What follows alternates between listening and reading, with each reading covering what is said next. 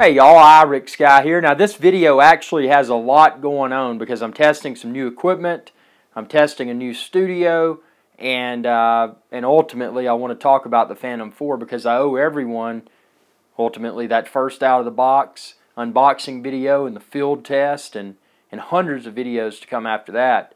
But I'm slightly, moderately overwhelmed right now because if you haven't seen my other videos, I'm actually going to New York City to film in the YouTube space. Now, if you're not familiar with YouTube space, it's a very high-end production facility, and I'm going to shoot some videos in there. So it ought to be an amazing experience. So anyway, let's get back to the Phantom 4. So I don't have the Phantom 4 yet. As soon as I can get it from 400 or below.com, I'm going to get one here. But I wanted to talk about the just on paper, based upon my experience with Phantom. Now keep in mind, I've flown Phantom 1, Phantom 2, Phantom 2 Vision Plus, Phantom 3 Professional, and now I'm waiting to get my Phantom 4 on my doorstep and out of the box. But looking at it on paper, there's a few things, and I'm on the website right now just reading the specs, but there's a few things that do impress me. I like the way that the body, the gimbal assembly, and where the micro SD card goes, I like that design on paper. It looks a lot better. I didn't like having the micro SD card up above the camera. You know, between you had the camera and then you had that piece that connected to the body. I didn't like having it there. So that looks good. The improved battery life on paper. Again, I haven't tested it in the real world yet. That's a positive. What's really neat, and until I test it, I can't say that it's actually that good of a thing. But I like the object tracking. I like how on paper at least they've indicated that it can track you around without having to wear with the Phantom 3 Professional. And you can check out my videos where I did the field test, the follow me mode, and all of that. That was less than optimal because I'm running around through the field with the Phantom 3 controller in my hand. So it wasn't a situation to where it signaled what was coming, what's next. And I'm hoping they deliver with Phantom 4 with that because, again, on paper, the Phantom being able to track someone or an object is really cool because it opens up a lot of doors. Now, what I do like, and keep in mind, my comments about the Phantom, most of my stuff centered around video because I look at it as a tool to capture entertaining 4K Ultra HD video. Brings up another point. The camera itself, it's still 4K 30 frames per second. So looking at it on paper, I don't necessarily see anything that screams this is a camera upgrade from the Phantom 3 Professional. But again, I do like the way they've done the gimbal, and it'd be interesting to see how that performs. What I'm also curious about with the mode where it follows, where it tracks an object, I'm curious to see if I can cause the landing gear or the props to enter the frame. Because if that thing can track an object and not capture the landing gear or the props, that's a really cool tool for someone that's using this to capture entertaining videos. So, that's something I'm really excited about. Again, I mentioned it earlier, the enhanced battery life. That's something that, if it is longer, that's always a positive. These batteries are somewhat large, so being able to pack more from a size and weight perspective, for me, is an extreme positive. Other than that, there's really not, I think there's some claims about a new sport mode or whatever they call it. I don't care about that kind of stuff. All I care about is video stability, video quality, and the ability to not capture the landing gear and or other elements, the props, whatever other part of the craft, in the frame while I'm filming 4K video. So if this thing delivers on all of that, it could be a decent upgrade. Now, am I going to say that the Phantom 3 Professional, because a lot of y'all have asked me this, you're like, hey man, is it a good time to get a Phantom 3 Professional and a discount? In my opinion, most definitely. The Phantom 3 Professional, to this date, is the best drone that I've used. Captures great 4K video. If you don't believe that, check out my hundreds of videos and see for yourself. What do you think about the quality? I've been thoroughly impressed. But with that being said, the Phantom 4, at least on paper, and again, stay tuned to my channel, subscribe, youtube.com/IRIXGuy, because as soon as I get the Phantom 4, I am going to assault it from a review perspective. I mean, I'm not going to assume, oh, this is DJI, it's going to be some good stuff. No. Taking it out, I expect things to fail. When and if they fail, you'll see it, I'll see it.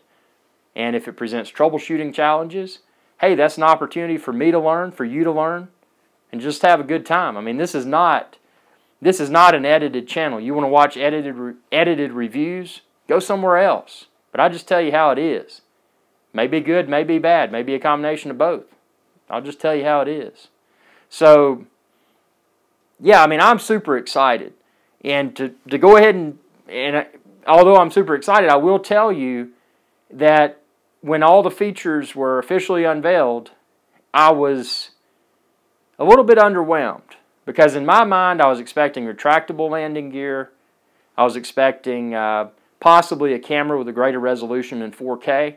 I mean, obviously, 4K is still somewhat a future technology for video, but having a larger, even if it was 6K, and maybe it's not 8K, but having that larger video canvas would be good for zooming in and zooming out in post-production and still publishing the project in 4K Ultra HD.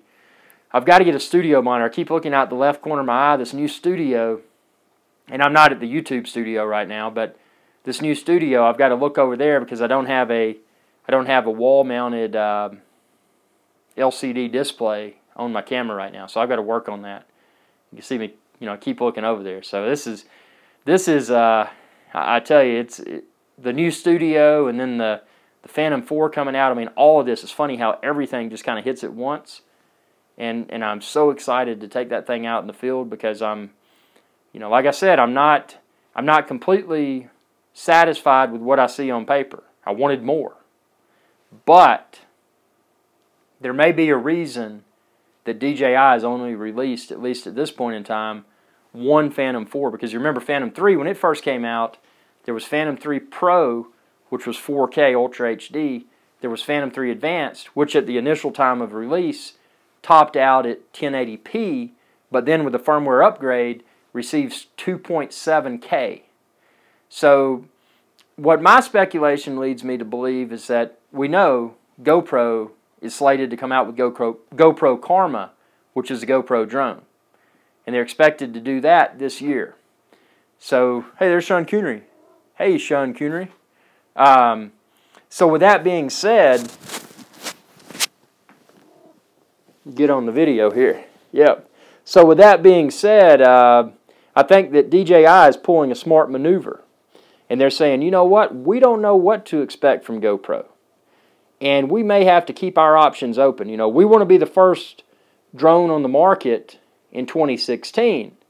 But what we do want to do is ensure that when and if GoPro releases a product that's far superior, we've got to go out and we've got to say, hey, that was Phantom 4, but here's Phantom 4 blah, blah, blah.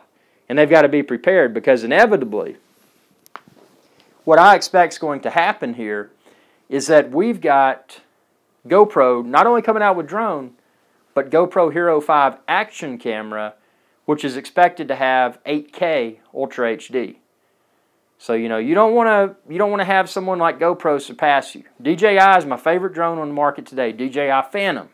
I must emphasize Phantom. I don't care about their other drones, but the DJI Phantom is my favorite drone on the market today. And I think that with GoPro, they're about to encounter their first true competition. I know there's a lot of other brands out there, and there's some that do quite well. But in my opinion, the first true competition will come from a proven action camera company with a proven record of quality customer service. And I think that's what's really got DJI. They're like, ooh, we may get dethroned. They're shaking in their boots. But, I have no bias here. I like what works. And for me, the Phantom has worked really well. With that said, I love GoPro.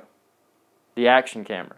And I'm beyond stoked to get my hands on the GoPro Karma drone and see how it stacks up and to see where this industry as a whole goes. Because we're, you know, as I mentioned earlier, we were in the bag cell phone days. If you're older, you remember you had a bag and it had a cell phone in it. And you had an insanely high monthly service charge. And you had dead spots all over. There were a few places where you could actually use the thing. But we're kind of getting past that with drones now. We're past the bag cell phone days, and we're not yet to the small cell phone, but those big, you know, that aren't in a bag. Those phones that were probably about that tall, and you hold it up, it's like from here to here, you know, really big phone. We're kind of getting there. We're still in the infancy of drone technology. So it's something that all of this excites me. I mean, this is like reliving the birth of computers.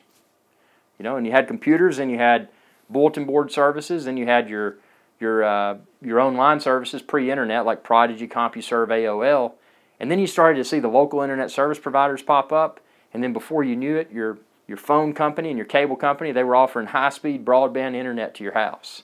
And then social media is kicking in. You know, you're not just uploading and downloading MP3s. Now you've got videos like YouTube, like we're on right now. I mean, it's fascinating. But I'll get off my rant. Stay tuned.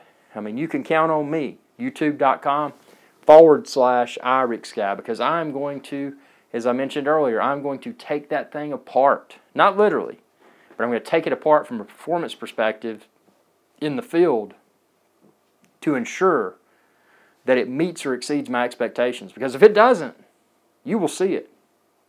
And if it does, I can't wait to see what GoPro brings to the table. Thanks for watching, and be sure to subscribe. YouTube.com/iRicksGuy. Y'all have a good day. Hey y'all, iRicksGuy here. I wanted to take a moment to thank you for watching this video. If you enjoyed this video, please subscribe to my channel. I'm an independent channel, and it's viewers like you that help me to continue to grow. I appreciate your viewership, and y'all have a good day.